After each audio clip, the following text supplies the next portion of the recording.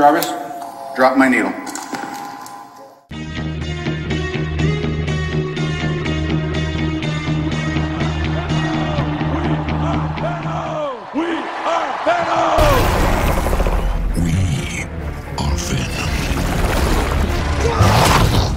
Hey, what's up everyone? Welcome back to another episode of the Venom Vlog, and today we're going to complete Volume 3 of Mike Costa's Venom run, which is called Lethal Protector, Blood in the Water. And this time we're actually going to talk about that storyline, because in the last episode we talked about the one-shot that was in here, issue 154, which is Skin Deep, and we kind of went into the psychology of the symbiote and it reflecting on its life from the moment it met Spider-Man all the way up till now when it's with Eddie, and Eddie is now injected with this new serum that Alchemax is giving him that helps take out some of the antibodies or whatever the chemical that was that he had in him before that the government gave him to keep him in line when he was bonded with toxin. So that stuff is making this symbiote, you know, his original symbiote, hard to connect with. And so now that there's an antibody for it, they're starting to connect more, and the symbiote is starting to see things more, but it still has trust issues and it's still hiding things from Eddie, as we learn later on. But in this storyline, we just get a straightforward, fun story where it's kind of like the dinosaur story we talked about before, and it even brings the dinosaur people back, the ones that were still left at the end of the Stegron storyline. So this picks up where that left off, and there's some conclusion there. So this was clearly, like, I think at this point probably Mike knew that his Venom run would come to an end at some point within, you know, the next year or so from writing these stories. So I think he planned, okay, let's wrap up the Stegron stuff, let's wrap up the dinosaur people, and let's wrap up, you know, the Moloids and a couple other elements. And that way we just have the Alchemax, the Eddie stuff left afterwards. And then we'll get into more of that in the Venom Inc. storyline, which will be our last episode of Mike Costa. So that'll be coming up probably, maybe not the very next episode, but it'll be coming up soon for sure. So with this one, we get into issues 155 to 158, which, you know, that's about a 3-4 issue arc there. And it's by Mark Bagley. So Mike Costa is writing it, but Mark Bagley, the amazing Mark Bagley, is actually drawing it. And so you get his cover here, and then this great opening here where they're bringing back Lee Price. You know, Lee Price is still around. You know, he was arrested, but now he has a lawyer that is like, hey, if Lee Price is, you know, he hasn't had his day in court yet, as they say here, and he is arrested for being Venom. But Venom is still out there causing all kind of trouble and, you know, and popping up on the news and fighting the Sprayer and all these other characters. So how is Lee Price Venom? You know, how is he being, you know, found guilty for being Venom if Venom is still out there doing stuff? So even though the court knows and the lawyers know that Venom is an alien symbiote that can transfer to other people, he's still, you know, they're still trying to fudge it to make it look like, hey, you know, Lee might have been under mind control. He was a soldier and he has no prior records of any wrongdoing. So, you know, the lawyer's trying to defend him the best he can. But in the middle of that defense, these criminals decide, hey, you know what, that Lee Price guy, he was Venom, but he doesn't have any powers in here. We're new to jail. If we take out a big guy like him, someone who was Venom, if we kill him, then, you know, that'll up our status here in prison. And so they go and try that, but Lee is still a trained soldier, and he beats the crap out of these guys, and there's 3 guys that attack him. He wounds one, like, a lot, like to near death, but the other 2 he kills, straight up kills them. And so that's obviously going to make it a little harder for his lawyer to, you know, represent him and try to say that he's not a threat. But at the same time, the lawyer's like, hey, those guys attacked him. It's self-defense. We have it on camera. So that's what's happening in the background. And in the foreground, what we're getting is an Eddie Brock symbiote story where him and the suit are still trying to work out the differences. They're still trying to get used to this new serum that Alchemax gave him. And the rage is still popping up. So whenever they stop criminals, there are times where the suit wants to just straight up eat people's brains. And it's really great to get these, you know, amazing images by Bagley again with the way he draws the symbiote, especially when it rages out. Everything from his, you know, 90s work on Spider-Man when he did that, all the way up to the Ultimate Comic Universe when he did Ultimate Venom, and then back into the main Marvel Universe. So I always like seeing him draw the symbiote. I think he does a great job. But so Eddie is trying to work things out with the suit, trying to get it to calm its rage down. But then he also goes out there and is trying to get a job. So remember in the last issue, it ended with him seeing a newspaper article about some like tabloid saying like that the Skrull invasion was a hoax, which obviously it wasn't. And the symbiote knows that, and Eddie knows that because they have dealings with it. And they were, you know, the suit was bonded to Matt Gargan at that time. So they know the Skrulls were real and really invaded. but Eddie still was like, hey, it's a newspaper that might not ask a lot of questions about me. So he comes up with the name Mr. Sim as his alias, which is just so bad. Eddie is not very good at aliases. So anyway, he says, I'm Mr. Sim, and he goes to the lady that runs that paper, and he's talking to her about journalism. He actually wants to do kind of real journalism. He's like, I used to be a journalist, and I want to use a different name now because, I don't want my past to come back, and I want to just do what you tell me to do, but also tell really good human interest stories and good stories about, justice and, taking down bad guys and all these things. And she's like, yeah, I don't want any of that stuff. I want stuff like people live on the moon, or there's men that live on the moon, and there's dinosaur people in the sewers, which is a rumor I've heard about. And she's like, I want stories like that. And Eddie, of course, like, okay, there is dinosaur people, and there are men that live on the moon. And so he says that. He's like, but there are men that live on the moon, Inhumans, obviously. And she goes, that's the spirit? And he's like, ugh. So the suit's like, eat her, Eddie, which I love. He's like, eat her, Eddie. And then Eddie's like, I hear you, but we're not going to eat her. But I love that because it very much reminded me of like the movie humor where the suit's like, whenever it doesn't like somebody, it's like, eat him or eat her, and he's like, no, we're not going to eat Mrs. Chen. Obviously those stories came later from the movies, but that humor is here in this Mike Costa run. So I like that a lot. I thought that was fun to just hear the symbiote say, eat her. And he's like, no, shut up. So Eddie is now, aimless again. He's like, I want to have a job. I want to work. I want to do these things, but no one's going to give Eddie Brock the time of day. And if that newspaper won't even give me the time of day, like she wants me to write, weird clickbaity stories. And that was what I loved, is that it's Eddie who is not really a millennial.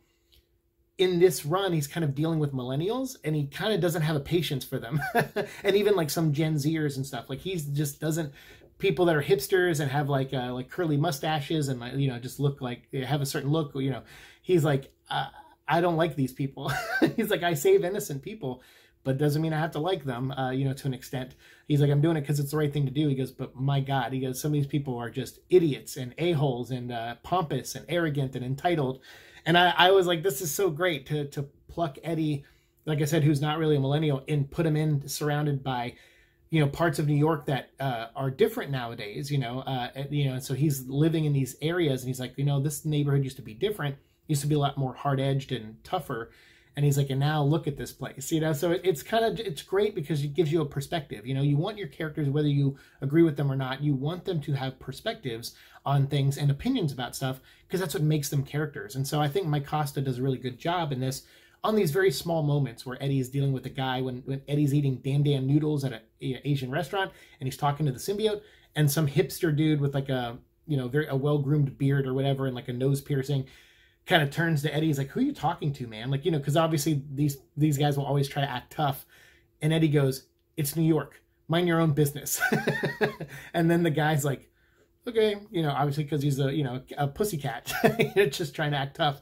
And Eddie's like, I'm not having it, you stupid Gen Zer. So I don't know. I like that. I'm not trying to like insult anybody, but I've seen that happen in real life, instances like that, where people think they're tough and they act tough, and they get put in their place, And so I like that was in here, because it's a humorous moment, but it's a very Eddie Brock thing, I feel. Though it's very true to the character.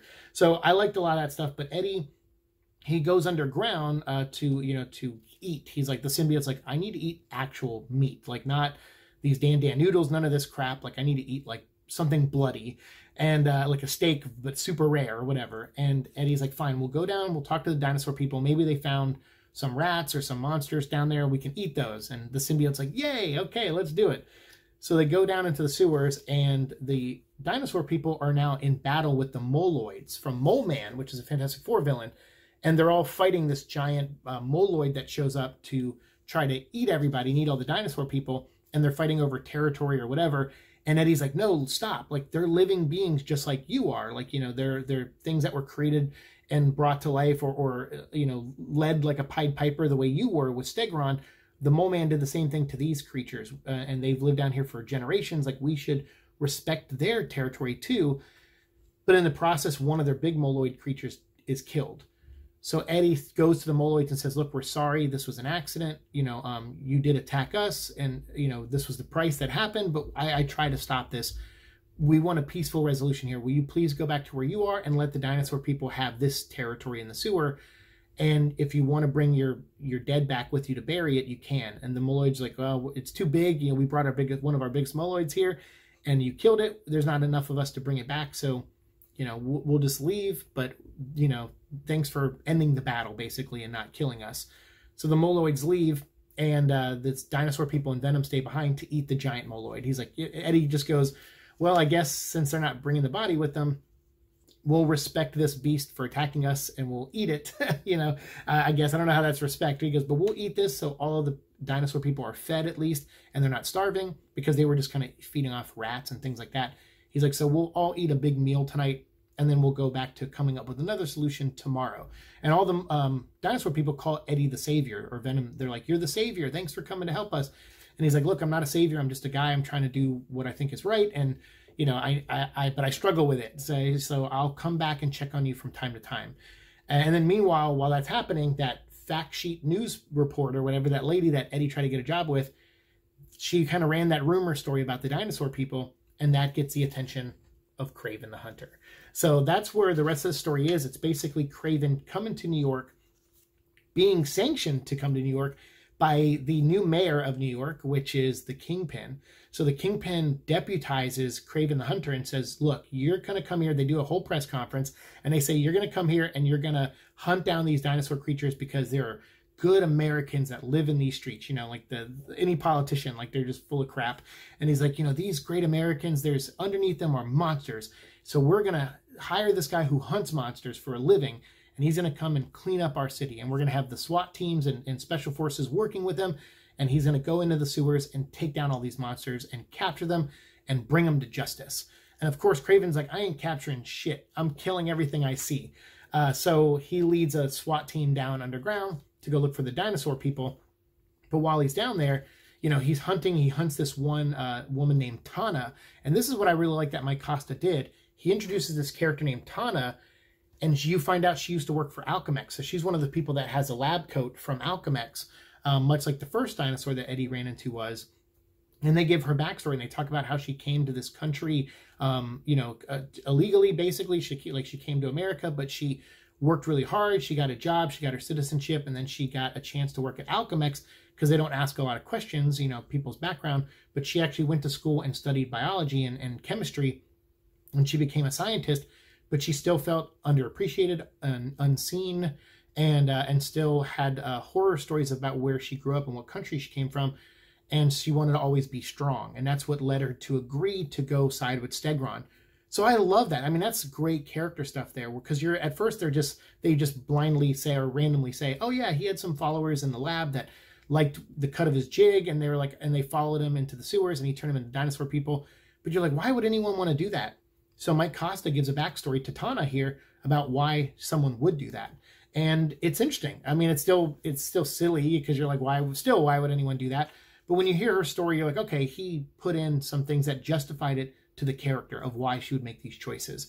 And I like that. So she was hunted by Kraven first, but she got away, barely. And so she goes to Eddie. She's like, you know, she shows up at his apartment. She's like, I made sick on your bed. She threw up on his bed. She's like, I'm sorry. And he's like, it's okay. Like, what's happening? She's like, you're the savior. You need to help us. Someone is down in the sewers hunting us, and they try to kill me. And luckily I, you know, fell into like a riverbank or a sewer bank or whatever, and got flushed away. And she goes, so I came here. I could follow the scent of your alien. Like, that's how we all know where you are. So I came here, and I'm sorry. And Eddie's like, that's okay. Show me where in the sewer. So they go down into the sewer. They run into another dinosaur guy, and he's like, look, she's been missing for a few days. Tana has. Let us handle the situation. If there's someone down here hunting us, we'll work together and we'll get it done. Don't worry, savior. We don't want to bother you with this. We can handle our own problems. And so Eddie's kind of like, oh, okay, cool. Yeah, all right, well, good luck. And as soon as he turns his back, that dinosaur that was trying to get, you know, was telling Tana, let's go back to the others and put a search party together and go look for this hunter. As Eddie turns his back, that dinosaur gets shot and killed right in the head by Kraven the Hunter. And then Kraven sees Venom in his crosshairs and is like, well, this was unexpected, because obviously Kraven knows the suit. Kraven wore the black costume at one point to hunt Spider-Man and defeat Spider-Man. So he knows of this suit. So it's the same suit, just with a monster head on it. And obviously Kraven knows what Venom is too. So he's like, you know, you move like the spider, you attack like the spider, you have Spider-Man's morals in a way, because, you know, Kraven's like, it's just dinosaur people. Who cares? I'll kill them for you. And Venom's like, no, they're innocent. There's some of them are people, and they didn't. Some of them chose this, and some of them didn't. But they've learned their lesson. The ones who did choose, and they're good people, and they're not hurting anyone. And Kraven's like, well, tell that to the college kids that were eaten a couple weeks ago. And he's like, that was an isolated incident, and I've stopped that. It's never going to happen again. And Kraven's like, oh my God. He's like, I hate these ideals. I hate these morals. These are monsters. They're living underneath, you know, the citizens of this city. I'm going to kill them. And Venom's like, you don't care about the people of this city, dude. You're Kraven the Hunter. You've tried to kill numerous people in this city.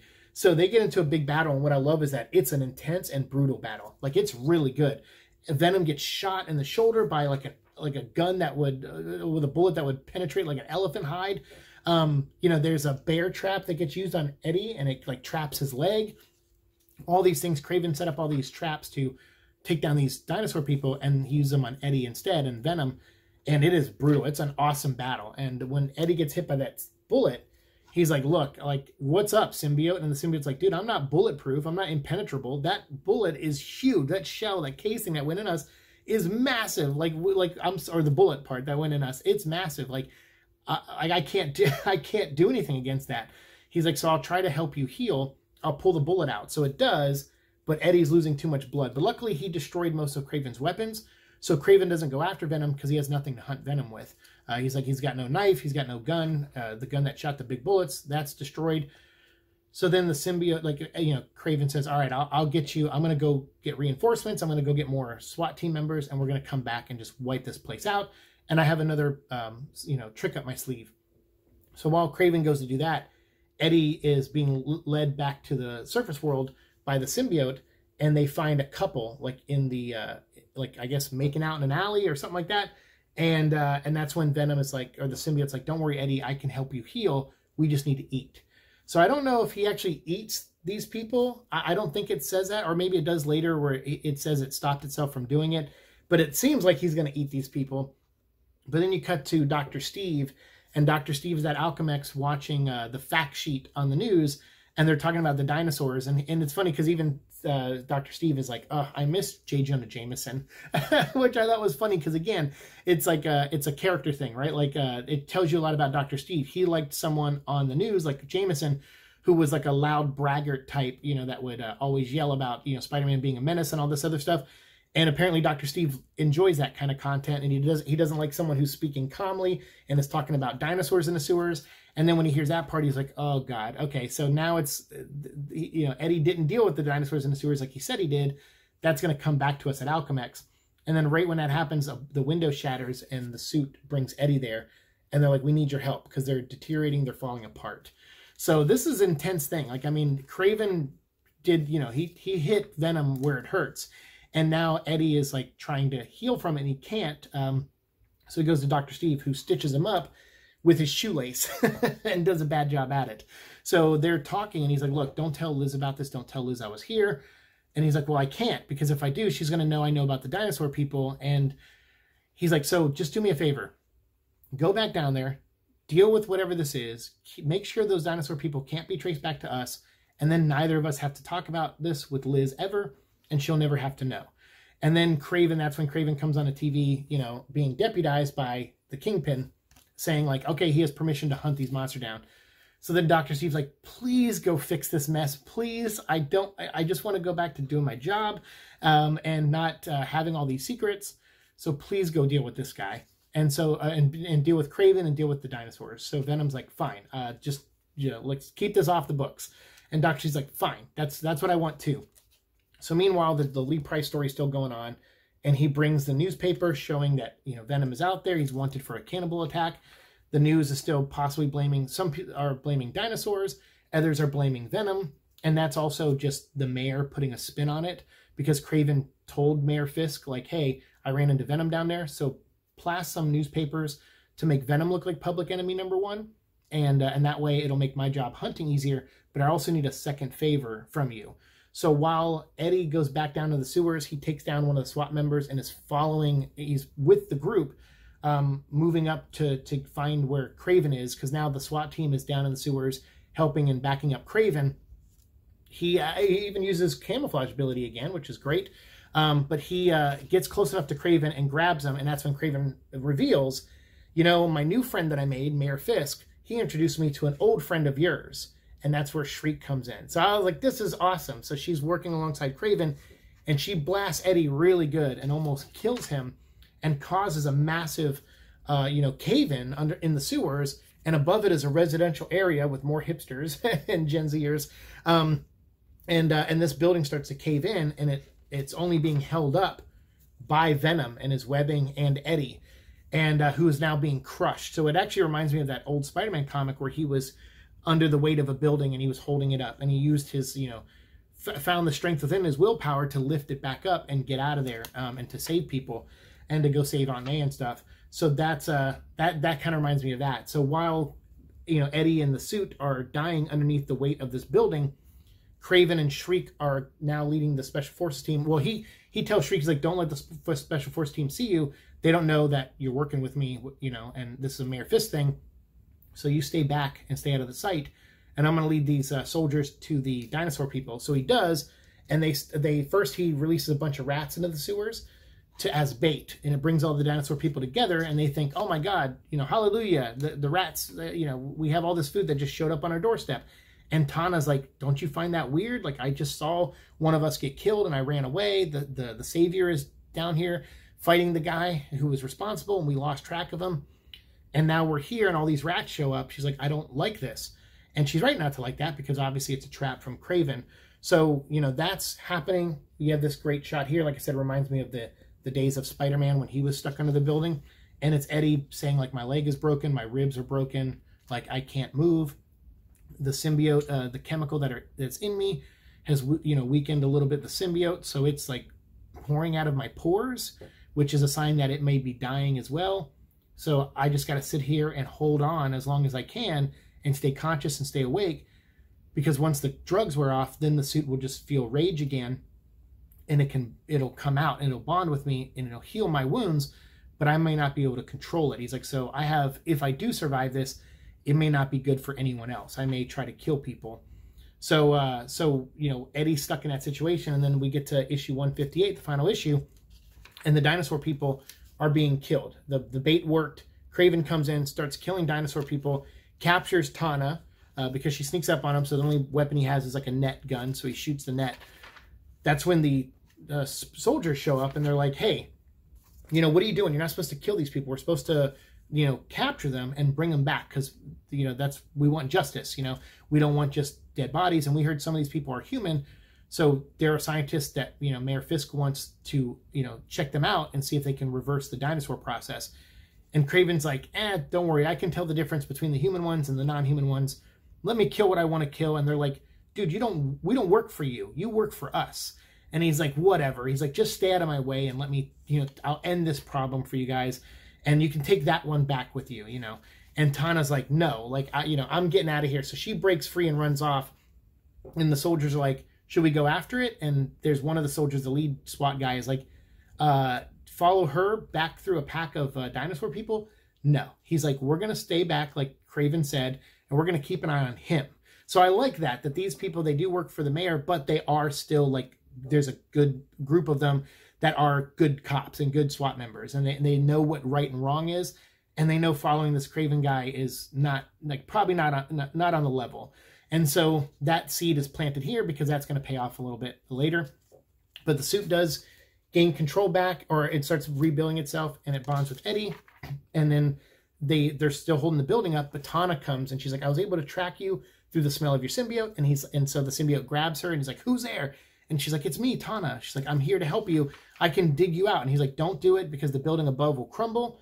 He's like, do me a different favor. Go up there and free those people. Like, make sure they get out of the building and that they're safe. And then once they are, let me know, and I'll get out of here. And she's like, no, I did something else. I brought friends. And the Moloids show up. And the Moloids all help Eddie keep the building up so that the people above can be freed and saved. And Eddie can bond with the symbiote. And it's starting to, rage out, and it wants to hurt people, and it grabs Tana, but Eddie is able to control it. He's like, no, symbiote, like, stop. That's Tana. She's our friend. She brought the Moloids. They're helping. So again, it's Mike Costa wrapping all this up, putting a nice organic bow, I feel, on this storyline. And so bringing the Moloids back because they owe Eddie one. And so they're like, all right, we'll help hold this building up, and those people are going to be saved. So I'm like, cool. And so now Eddie's like, all right, now I can go and fight Shriek and Kraven, and you guys make sure these people are safe. So again, while all that's going on, you have the court, trying to prosecute Lee Price, but his lawyer is able to get him off because he, verbiage and all these things that usually happens in court cases. It's all about the verbiage and how things are worded and what actually is being charged to the person.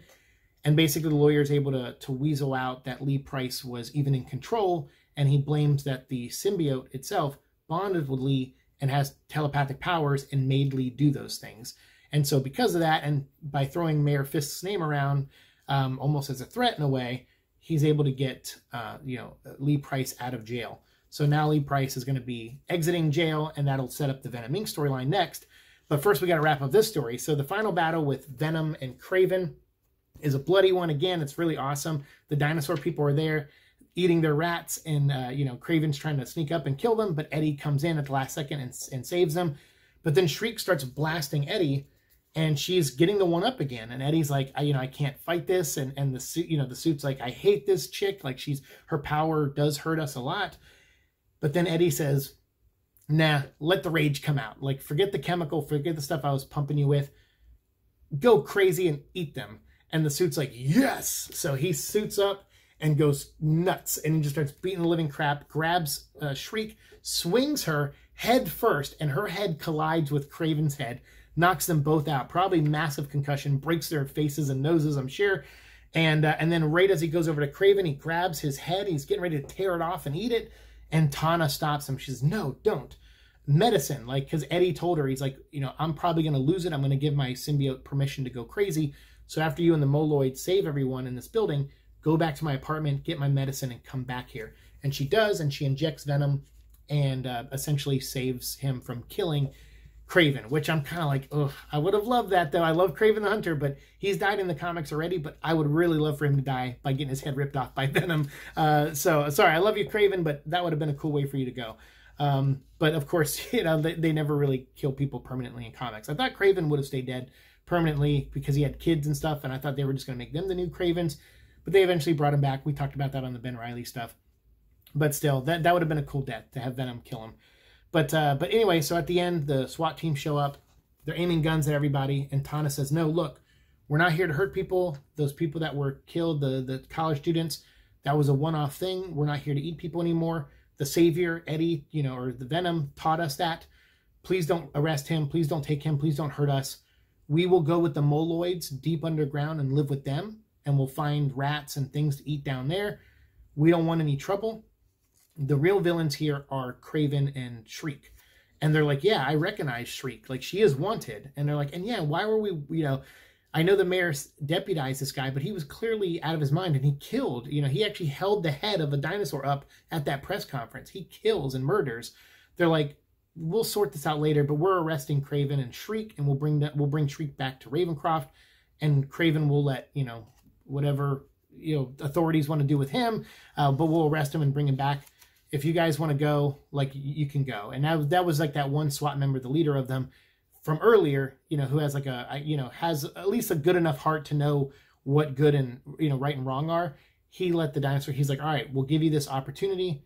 You go, and we'll take these two. I have enough paperwork to deal with now that I have to say that we turned on our own guy, Kraven was working with us, but clearly he was also working with this Shriek lady.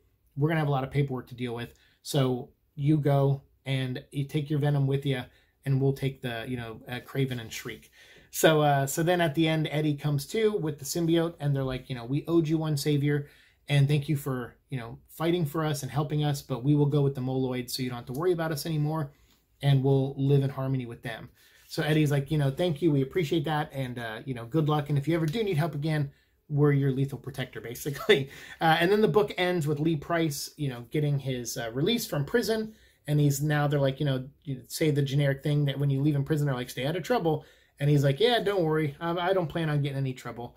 But of course, he's going to be a lot of trouble coming up in the next story arc, which is called Venom Inc., which will be the end of our talks with Mike Costa's run of this character, because we already talked about the final volume, which was the Nativity, which is this one here. The issues that are in here, there's 3 issues in here. We already discussed them on the show, and if you're watching these in order on the playlist where I put all the comic book stories in order, then you'll see those. They'll be after we discuss this. Even though we recorded our discussions of these like 3 years ago, I think, somewhere around there.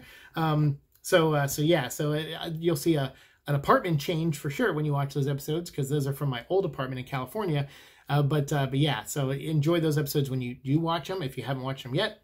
But the next episode, our final episode for Lee Price, will be Venom Inc. And I'm not going to record that today. It's Thursday. I got a lot of other videos and stuff I got to do. And my head has been pounding. I've had this light in my eye for like an hour and a half now. So I'm going to go and try to edit these and get them up for you guys next week.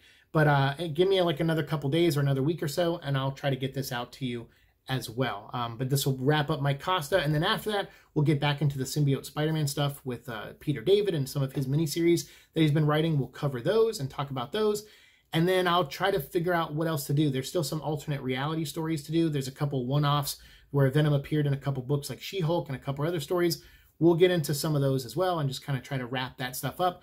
And then if there's any movie news about, Venom appearing anywhere else or any discussions to be had there, or box office numbers when we get the final numbers before the Blu-ray comes out, we'll talk about that too. And there has been a change on the Blu-ray date, so maybe I'll make that episode coming up soon, because that'll be a quick one where we just talk about the new release dates for the Blu-ray and the digital release of Venom, Let There Be Carnage. So let me know what you think of this story down below. I really enjoyed this one. It was a lot of fun, like the Stegron story. And of course, it was great seeing Kraven and him fighting Venom. And I would like to see that with the Kraven movie. Even though I'm not excited about who they cast as Kraven, it would be really cool, though, to see if Kraven is kind of if this is a monster universe, if they do Man-Wolf to be like their werewolf story, they got Morbius to be their Dracula, they got Venom to be like Jekyll and Hyde almost, or some kind of, Frankenstein monster in a way, like he's the muscle, I always say. And then you can have, Von Helsing as, Kraven as the Von Helsing character, hunting them all down, which would be really cool. So they could still work. Even without Spider-Man, it could still work. So let me know what your thoughts of that are, too, down below, and we'll talk more Kraven stuff, maybe in the near future. Thank you so much for watching the show. Like, share, subscribe, all that fun stuff, and I'll see you in the future. Peace.